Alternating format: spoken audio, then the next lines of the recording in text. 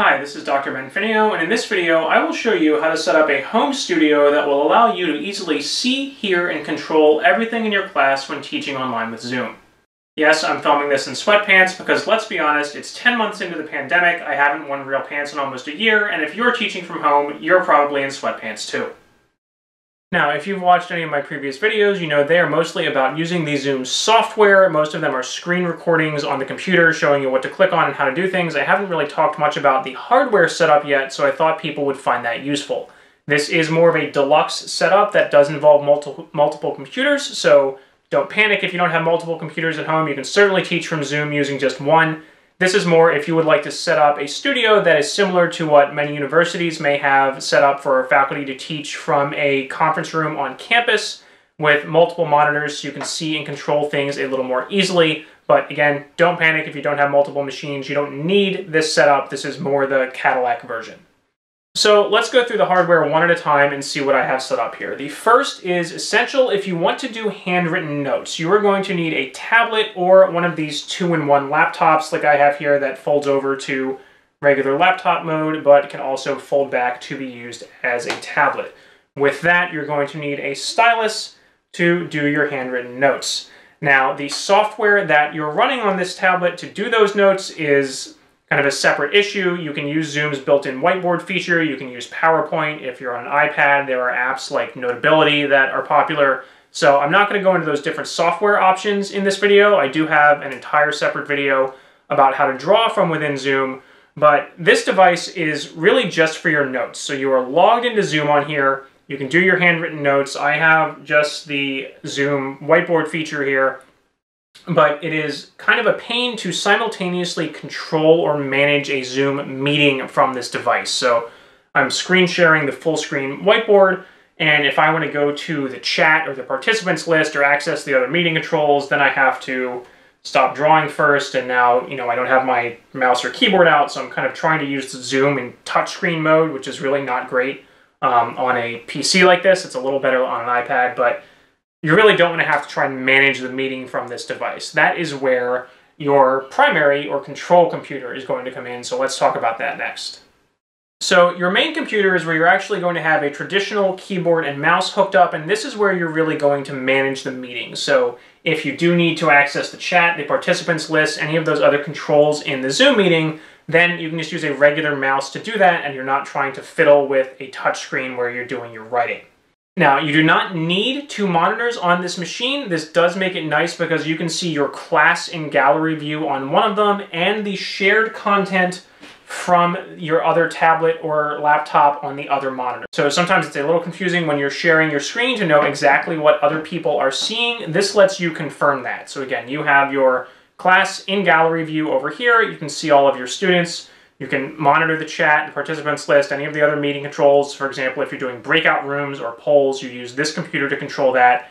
And this extra monitor also lets you just do a double sanity check to confirm that what you are sharing from your tablet or laptop is what other people in the class are seeing. Now, this computer is also where you're probably going to have your microphone and webcam connected. This, for example, I have a USB webcam mounted on the top of my monitor here, is going to allow me to actually look my students in the eye and generally give them a forward view of my face. That means it is important for your tablet to make sure you have this camera turned off. If you leave this camera on, well, for example, you have this sitting down on a table and you're writing on it, then your students are either going to get a view of your ceiling or, even worse, kind of looking up your nose, depending on how you're holding this while you're writing. So you don't want people kind of looking at your chin or your neck or up your nose. Make sure you turn the camera on the tablet off, and then when you're talking, look at the webcam that's at your main computer. I'm going to talk very briefly about lighting and sound, although there are entire YouTube channels out there about this from people who know a lot more about it than I do. But very briefly, just for a basic setup, you can see I have my monitors facing a window here, so during the day I have natural lighting on my face. I don't really need much artificial lighting. But if you're teaching at night or recording lectures at night after the kids are in bed, as is my case, then having a little artificial light aimed at your face can help. I have one of these little LED ring lights that clamps onto the back of my monitor stand. So if I need more illumination on my face from the perspective of the webcam, I can turn that on just with a click of a button. I don't really need it during the day.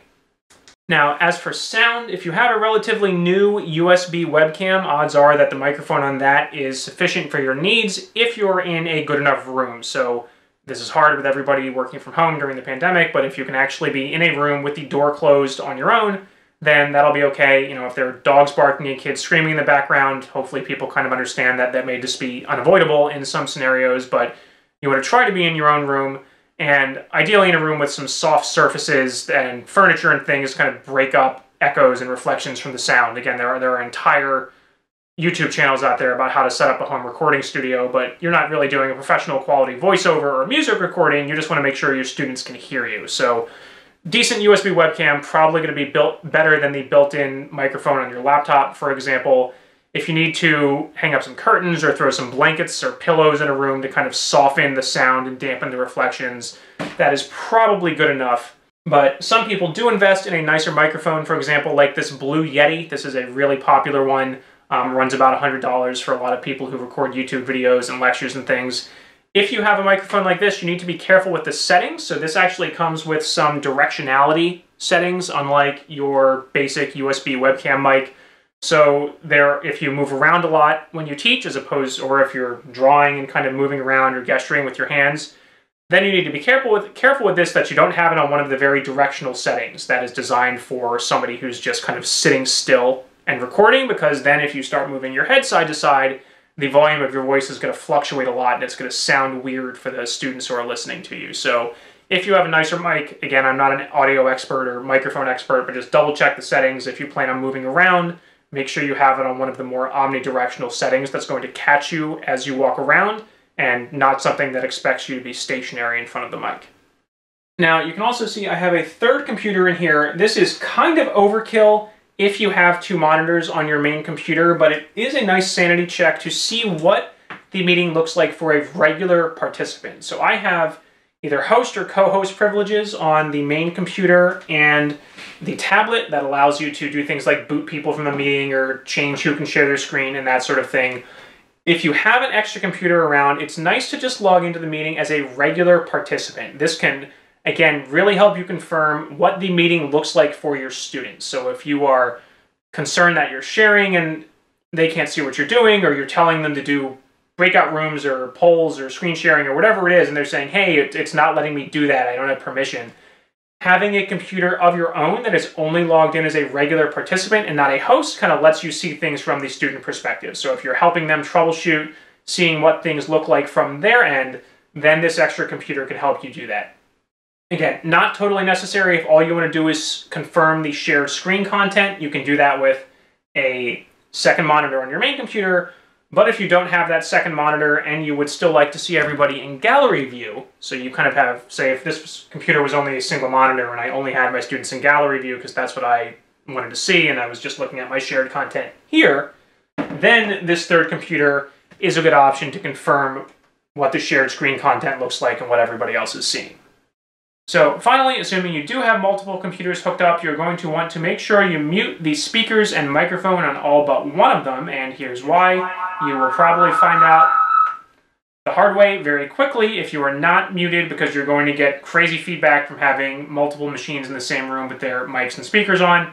So again, in my case, I have my primary microphone hooked up to the main computer. I also have my good speakers attached to that one.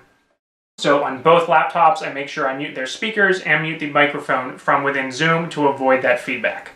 So there you have it. Again, this is certainly not saying that you need to run out and buy hundreds or thousands of dollars of hardware to teach effectively at home with Zoom. You can absolutely do this with a laptop if you have to, but if you really want to be able to kind of see and control all of these things at once, this is how you can set up multiple computers and multiple screens in an orderly fashion to allow you to do it. So if you have questions or suggestions, or maybe a link to a picture or even a video of your own home teaching setup, I'm sure other people watching this would be interested in seeing it, so please go ahead and leave a link in the comments. Thank you.